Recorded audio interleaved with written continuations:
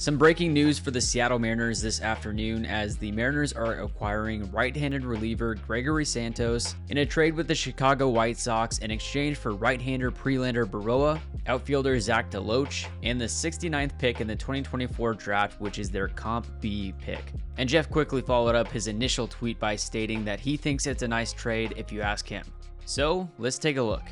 Gregory Santos is a hard-throwing right-handed relief pitcher who, yes, can get up to 103, who in 2023 with the White Sox pitched in 66 1/3 innings over 60 appearances with a 1.296 whip, a 3.39 ERA, a 9 strikeouts per 9, and a 2.3 walks per 9. He also logged 6 saves and 5 holds for the White Sox. He has a 4-pitch mix, but mainly threw his slider and sinker in 2023. He also has a 4-seam fastball and a changeup. His fastball averages 99 miles an hour, his slider averages 91 miles an hour, that changeup around 93. And as you can see from his Baseball Savant page, Gregory Santos is pretty good. He's read in all of the right categories, and as you can see from his breaking run value being in the 98th percentile, it seems that slider is pretty good. He's high up in categories for expected ERA, fastball velocity, chase percentage, whiff percentage, walk percentage, barrel percentage, hard hit percentage, and ground ball percentage. His 1.5% barrel rate in 2023 was in the 100th percentile via Baseball Savant. Only himself and Tyler Rogers were this good at avoiding barrels. The command that he's already shown in that walk percentage is key, as the Mariners preach dominating the zone, and Prelander Berroa, who they sent back to the White Sox, hasn't had the best command up to this point, and the Mariners didn't want to rely on that changing for this year.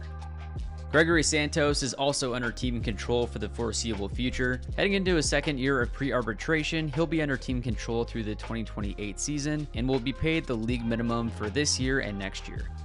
Santos will be a great addition to the Mariners bullpen, specifically the back end of the bullpen, adding on to the already strong Andres Munoz, Matt Brash, and Gabe Spire. With Justin Topa being sent to Minnesota last week in that Jorge Polanco trade, there was need for additional bullpen depth, and instead of relying on Prelander Berroa to take that next step, they'll slot in Gregory Santos. And here's a statement from Jerry Dipoto following the trade. He states, Gregory is coming off of a season in which he established himself as one of the most exciting young relievers in MLB. His combination of high velocity, dynamic slider, and ground ball inducing style are all standout traits. He brings the potential for impact to a bullpen group that has been a driving force in our team's success over the past 3 seasons.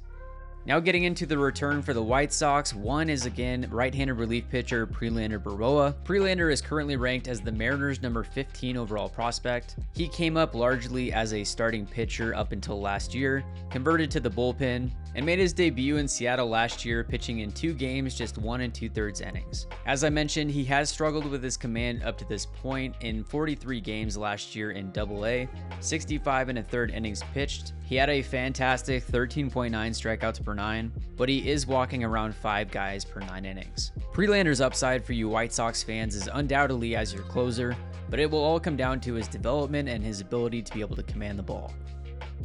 As for the 25-year-old outfield prospect Zach DeLoach, he was originally drafted in the 2nd round of the 2020 MLB Draft out of Texas A&M. As of right now, he's Seattle's 25th overall prospect, and with where the Mariners roster is currently at, there just wasn't room for an opportunity. And I'm looking forward to seeing how he does in Chicago because he does have a lot of upside. In 138 games in AAA in 2023, DeLoach batted .286 with a .387 on-base percentage, an .868 OPS, with 23 home runs, 88 RBIs, and 8 stolen bases.